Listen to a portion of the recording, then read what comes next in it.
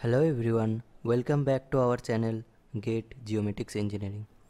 Please go through our videos and subscribe our channel to support us. Today we shall start a new topic, that is errors and accuracy issues of GNSS. So there I have enlisted various types of error. You can see the satellite clock errors to selective availability. So we shall discuss each of these one by one. So let us move to the next slide, and this is the satellite clock error. So in satellites we use the atomic clock, which is considered as 100% perfect clock, and that is a costly clock, and that gives perfect time, but very accurate clock, that is atomic clock, accumulate an 1/1000th of second every 3 hours error. So you can imagine, if a satellite gives 1 second of error, then that will cost 3 into 10 to the power 8 meter of error, because we all know the speed of light is 3 into 10 to the power 8 meter per second.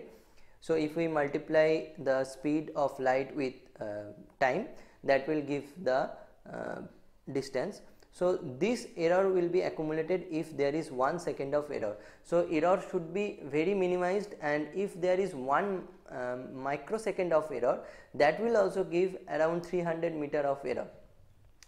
So satellite clock should be precise, otherwise there will be a huge amount of error involved in satellite positioning. So let us move to the next type of error, that is atmospheric error.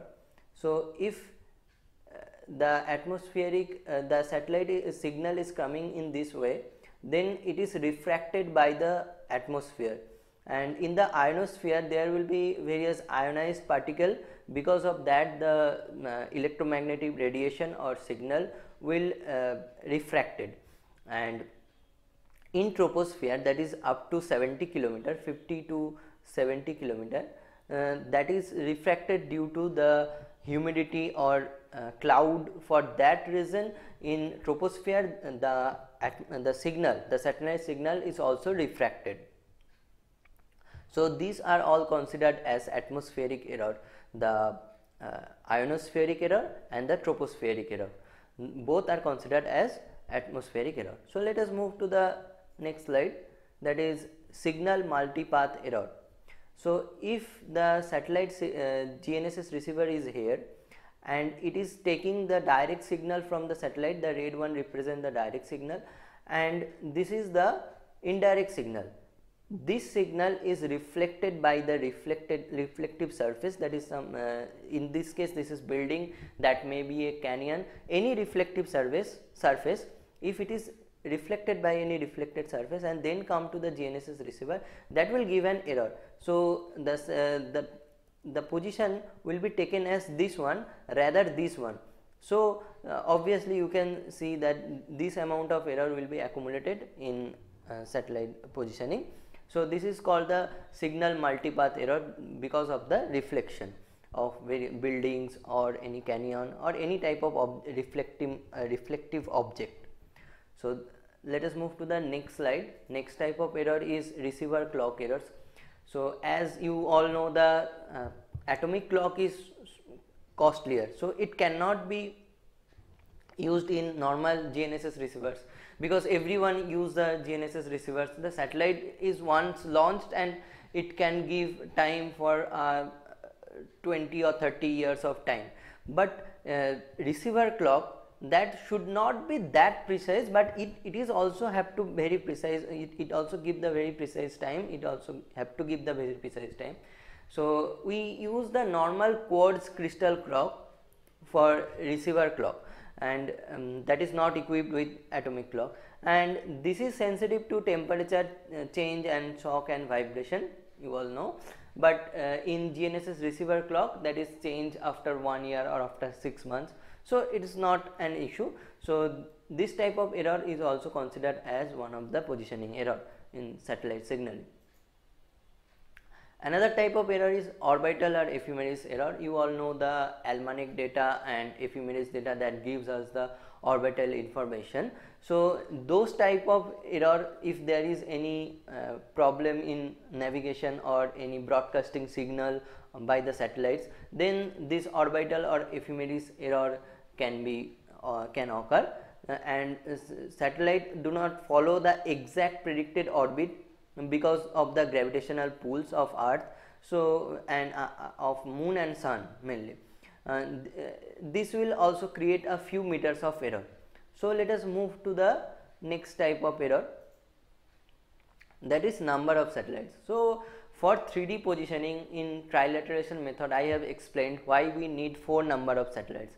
If the number of satellites is less than 4, then that will give obviously that will give error in positioning, because for 3D positioning we need at least 4 number of satellites. So this number of satellites, with the increase of number of satellites, is if in case of 4 it is 6 or 8, then it will give very precise positioning. So number of satellites also cater some amount of error. So let us move to the next slide, that is next type of error, that is satellite geometry. Satellite geometry is the one of the important aspect for positioning. Like if the satellites are too close to each other, then two circles which will overlap with each other, and if two circle overlaps, then you will find that there are so many points they are intersecting. Like here you can see the satellites are closer to each other, and there are 4 circles, because there are 1 2 3 4 satellites are there, so there are 4 circles, but those 4 circles are overlapping with each other. So how can you determine one single point, that is the position of the receiver or position of the GNSS receiver? You cannot determine, right? So because of that satellite geometry, that will cater some amount of error. Like here you can see this is a certain distance, the satellites are at a certain distance, so the circles or the are intersecting at one point. So this is the GNSS position of the GNSS receiver. So you can see that satellite geometry plays an important role for error, accumulating error in satellites positioning. Selective availability, I have already discussed with you selective availability or anti-spoofing, and that is done by the US military. And for that, what happened, I have also discussed one story in my first lecture video, first or second lecture video. And selective availability was turned off after May 2000, and it's currently not active. Previously it was active, so now this is not taken as an error. So let us move to the next slide. Now dilution of precision, this is an important parameter to find out the error or precision of the satellite. So precision is measured mainly by the standard deviation. If we take x, y, z and time, 4 parameters of satellites, and we are accumulating for various time period the value of x, y, z and t, and suppose we get 10 number of values. For 10 times we have measured the for various period of time we have measured, and we have find out 10 various x parameter, y parameter, z and t parameter. Then we have to average it. Average, you all know that summation of x by n, here n is 10. So by that we will get the average of x, y, z and t in same fashion. Like for this is x, and for y this will be in like that. So after that we have to calculate the variance. The variance will be calculated as summation of xi minus x bar. This equal to x bar, that is x average, this whole square. So this is variance, and you all know the standard deviation is nothing but the root over of variance. So if this standard deviation actually caters the precision, and from that the dilution of precision term has came.